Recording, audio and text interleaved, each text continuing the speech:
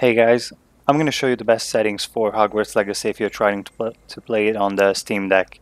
Because as you can see, I'm getting like 40-45 FPS, but I feel like this game is a bit poorly optimized. So I'm getting drops sometimes even below 30 for a brief second. So let's try to eliminate that.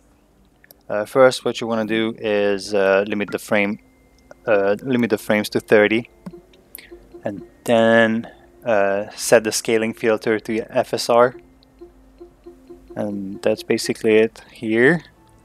And in the game settings, you want to go into settings, and there's this graphics settings. Put everything to low. So you're gonna need to set everything to low. It's a pretty demanding game. Also, if you go in here, which is the display options, you want to select the AMD FSR 2.0 and set it to quality.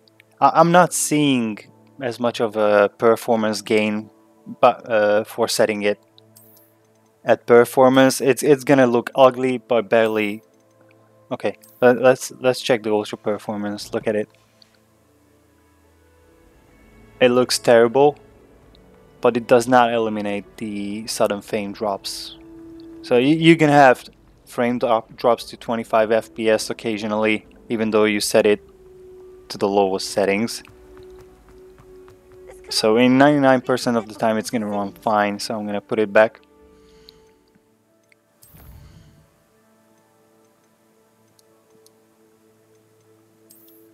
Put it back to quality.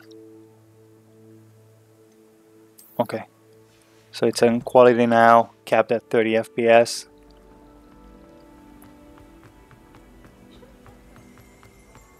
Let's see.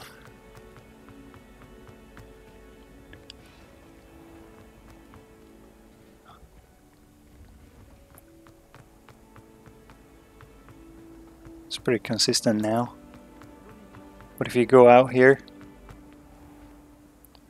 brief loading screen. Well, not really load screen, but loading. This is where you get drops. See, 23, 25. So there are parts of the game where you're gonna have drops. There's nothing you can do about it. You can't set it lower than this. It's gonna look ugly, and you're still not gonna eliminate. Only thing you can set is the from now on we've set everything to low. AMD FSR to ultra performance. The game is gonna look ugly, and the sudden frame drops are not gonna disappear. So don't do that. So this is the most optimal setting. The game still looks okay. In some cases you do get FPS drops, but you're gonna have to live with that. Try these settings and see how your game runs.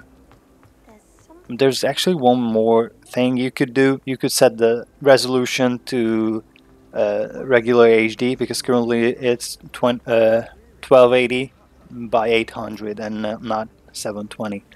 So you might get a little performance gain out of that. But that's pretty much it. I hope this helps you somewhat.